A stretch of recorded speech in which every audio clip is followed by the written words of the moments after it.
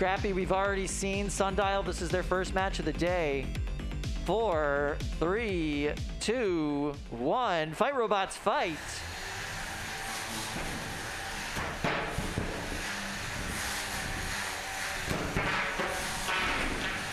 Wow.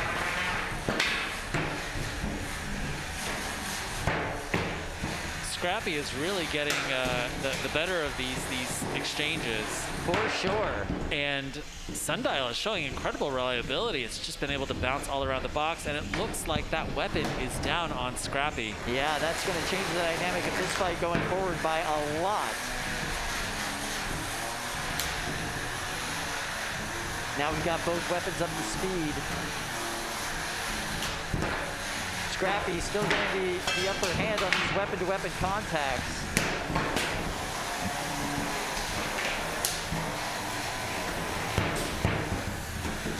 Scrappy likes to use its opponent's weapon to self-right, which I think is a really impressive strategy. Nice move there from Scrappy. Sundial's weapon does not seem to be functioning anymore. Oh, there we go. It's working again. Oh, but doesn't really matter. In these weapon-to-weapon contacts, Scrappy's getting the upper hand almost every single time.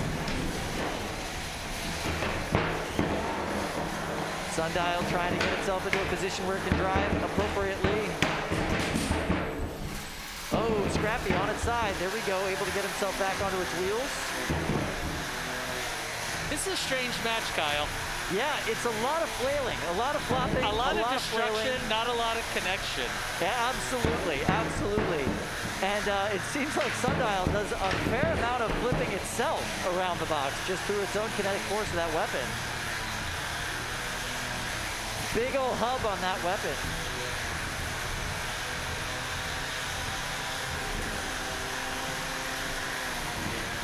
Sundial and Scrappy trying to finish out this bracket for us.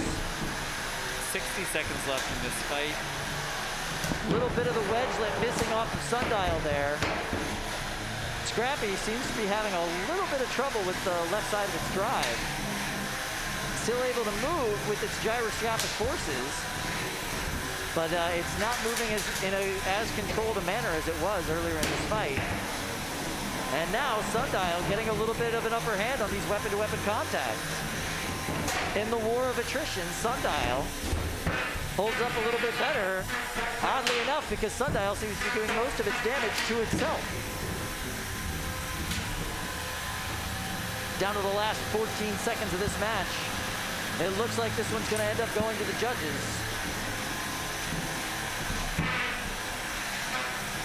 5, 4, 3, 2, 1. That's the match. Went the full 3 minutes. Kyle, fantastic.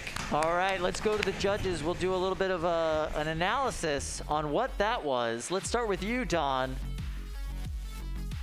It was a big old fight. So what I saw was Scrappy winning most of the exchanges. Even whenever Scrappy lost its one wheel and it was doing its crab walking thing, it was still doing a good job keeping its weapon towards its opponent and still managing to get some good hits in. Based on that, I'm saying Scrappy. All right. Craig, what's your thoughts? Wow. I actually thought the Sundial towards the end of the fight was far more in control of it. However, the 2.5 minutes beforehand were all Scrappy. I'm going to have to give it to Scrappy. All right. All right. Final thoughts? I'm similar to Craig. I got to say that Scrappy had the first more than thirds of the fight, winning all of the exchanges. And even though Sundial did bring it back at the end, he just couldn't stay upright. Too much gyro, too much time, humping himself into the wall, trying to get back to his wheels. Couldn't really show any aggression because every time he turned too sharply, he'd flip over again. Just can't quite make it happen, so it's got to go to Scrappy. Unanimous decision for Scrappy. Scrappy moves on in this tournament. And, thank you guys very much. Craig Danby is changing T-shirts between his I noticed that too. his judging sessions. I don't mind. I wonder how many T-shirts we might see today from Craig. It might end up being a long stream. We'll see. I mean, we're moving through these matches very quickly today. This is very impressive what our bot wranglers are doing. Anybody